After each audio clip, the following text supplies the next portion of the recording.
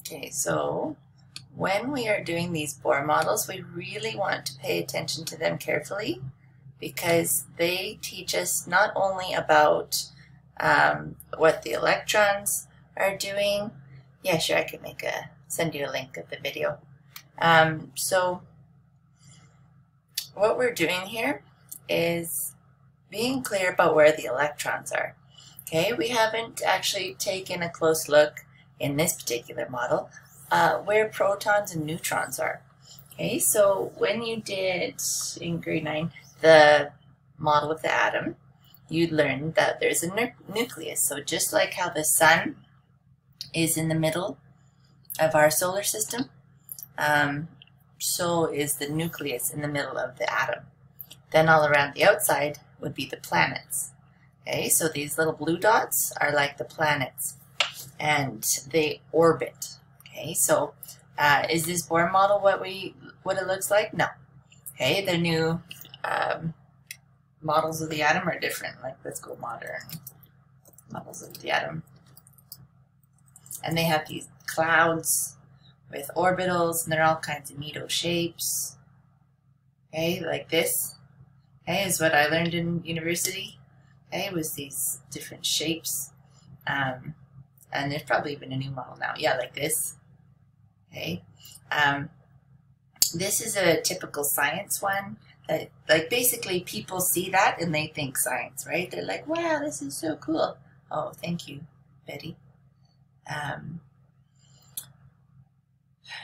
But of course you know that already from your atomic model timeline that you did this weekend. Okay, this is the Rutherford model of the atom, and it doesn't have separate protons and neutrons yet, but it does have the electrons floating in some kind of shell.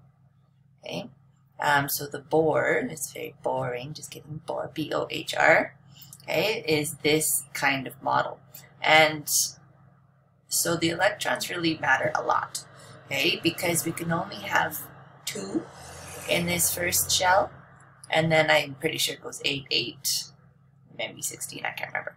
Okay, but we usually only do it for the first 20 on the periodic table, at least at this level. Okay, so let's take a look at these 2 electrons at the outside. First of all, in terms of vocab, we call those valence electrons. Okay, that's a nice truck. Yeah, so they're on the outer edge. Okay, and who cares?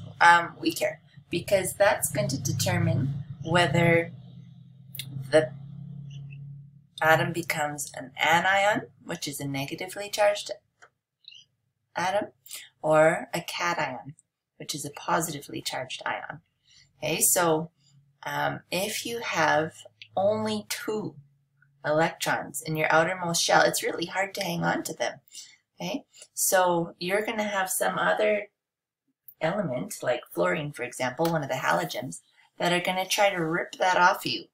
Okay, they are going to try to steal your electrons because they want a full octet. You're like, what's a full octet? Okay, a full octet is like this one. Okay, this second circle in, there's 8, or there should be 8, I didn't count them. Okay, electrons in that outermost shell. Okay, and if you only have 2, they're just kind of floating around. It's easy for somebody to grab them. Okay, so you'll quite often see ionic compounds where they're taking either the alkaline metals or the alkaline earth metals, okay, into the reaction. So if you take away these 2 electrons, okay, that means you're becoming positive. Okay, and you're like, wait, what? Huh? Positive? Because you take something away, that's a good thing? Yeah, because you're taking away negativity. So think about it in terms of like being grumpy. Okay, you go do some yoga or meditate or have a nap. Okay, you're taking away negativity and you become more positive. Okay, so if you're taking away 2 of these electrons, okay, you're taking away 2 negative charges, and you would end up with a 2+ charge. Okay, so just based on that, we know that it would have to be one of the alkaline earth metals, because it would have a 2+ charge. Now, to figure out what actual element this is, let's count. Okay, 1, 2, 3, 4. This is probably 16 because it's 2 things of 8, so it's probably 20. Okay, and then you have your periodic table open, and you look to see which one says 20 in the top left-hand corner. Okay, and it happens to be calcium. So with calcium, if it has 20 electrons, it also has 20 protons. I should draw some more pictures for you like this. Yeah, 20 protons. Okay, and in terms of neutrons, there's a formula. It's atomic mass. Let me write it in the chat for you. Okay, number of neutrons is number of, or atomic mass, sorry, minus atomic number. Okay, so quite often it's the same, but not always. Right, so that's a bit about the Bohr model that's important for you.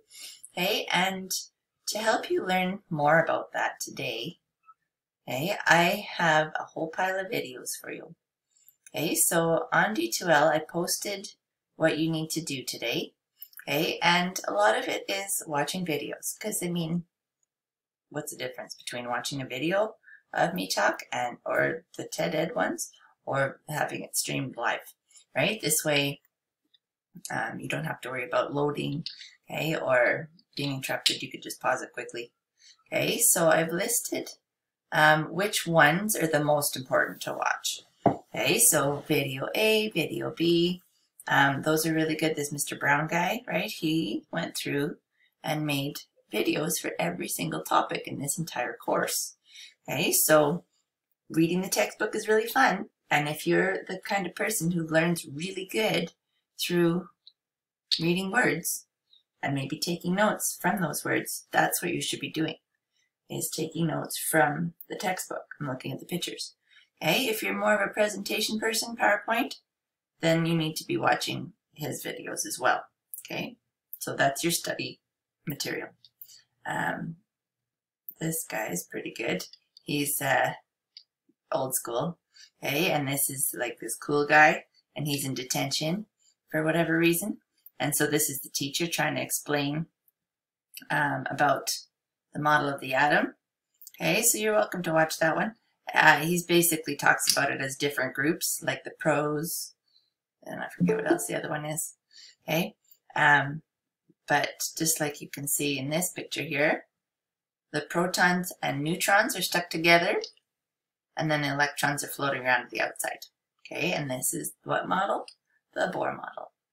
Okay, which, like I said, you're familiar with because you just did this atomic model timeline project. Okay, you had used presentation A and B, and you looked at the student samples to help you make yours. And you did it on paper because we already did 2 PowerPoints. And you submitted it on Flipgrid. Okay, so today's a good day where if you weren't sure what you were supposed to do, that you check your D2L and see if there's any assignments that either weren't done or were only half done. Because I noticed some of you did the density tower, but you forgot the solubility bit. Okay, so you might need to record that second part. Okay, it also says which other videos here to watch.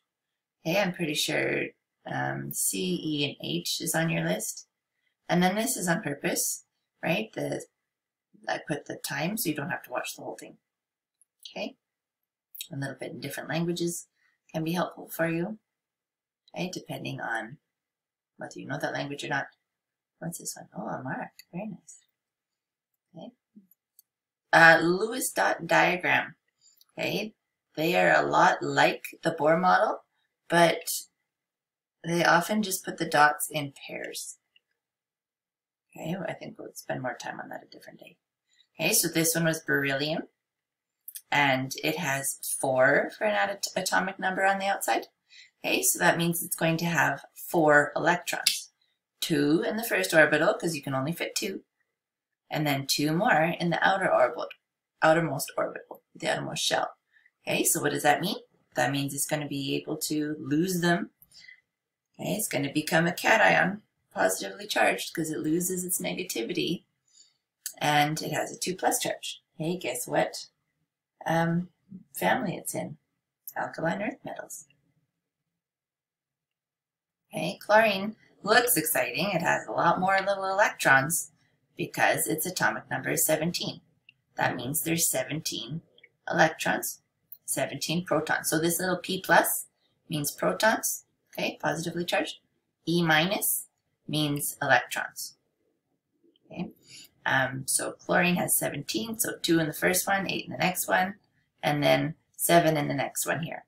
So chlorine only needs one more electron. So it's going to try to go steal it off of some either alkali metal or alkaline earth metal, okay, to get a stable octet. So often on your periodic table, there'll be a little 1 minus here, okay, because it's going to try to steal one electron. Here's our fluorine, okay, has 9 protons, 9 electrons because it's right here. Okay, we'd fill up that first orbital with 2 electrons, and then 7 in the outermost one. 7 plus 2 is 9. Okay, so we have all 9. This guy wants 1 more electron, so it's going to become negatively charged. It's going to be an anion. Okay, that's fluorine. And while we're here, let's do number of neutrons. Okay, so it doesn't say on the board here, because I didn't teach them that yet, but this is the atomic mass. Okay, you do need to be able to keep it straight, which one's atomic mass and which one's atomic number. Okay, atomic number is at the top, and atomic mass is usually on the bottom in the middle, sometimes on the left a little bit. Okay, but this number minus this number is how many neutrons you have. So 19 minus 9 is 10. Okay, so if we put a little n and a little 0 for neutrons, we would put 10. Yeah, see? To figure out how many neutrons an element has, you subtract atomic mass from the atomic number. Yeah, so here's the examples. Okay, and I just talk to my phone, so it's not always perfect, right? The highest wind is an octave, the highest element. Okay. There are some more words for you. Oh, Mendeleev, if you haven't figured out yet who Mendeleev is, he's the guy who came up with the periodic table. And I usually guarantee that the scientists who are famous for something don't always do everything themselves, but they wrote it down and they get credit for it, right? It's like kids who say, oh, I did that work, I just lost it. Well, you get a 0, okay, or you didn't hand it in, or mine deleted. Okay, so he wrote it down, didn't get deleted, got published, and now everybody thinks that he's the one who came up with the periodic table. Did he have all the elements? Definitely not. Okay, we've been filling them in as we go. Okay, and there's a video all about him. Video J, wherever video J is. Here we go. Okay, right here. So when you watch this one, it has questions in it. It's called the Ed Puzzle, and they're kind of cool. If you ever find one for me, let me know and I'll put it in. So that's on your list of things to do today. Okay, I'm just looking to see if there's any more stuff for me writing on the board. No. Okay, so luckily for you, I also recorded these. Well, I didn't. I had a kid hold my phone while I did the talking. Okay, so you might need to zoom in a little bit. So this is on your list, okay, is watching these videos. If we were in class, I would totally play periodic table bingo for you. And you're thinking, why would we play bingo? Because it forces you to learn the elements, right? I don't say, okay, under the I, Li, I say lithium, lead, helium, iron, barium, neon, potassium, cobalt, tin, right? So just by having to play bingo like that, you start learning what the elements are. Okay, something else we would do if, well, you could do it for fun if you want to, but you try to spell words, right? So you look and you just get more familiar with the periodic table by trying to see what letters exist. Okay, now this should be a lowercase I and this should be a lowercase e, but they didn't care when they were making a t-shirt.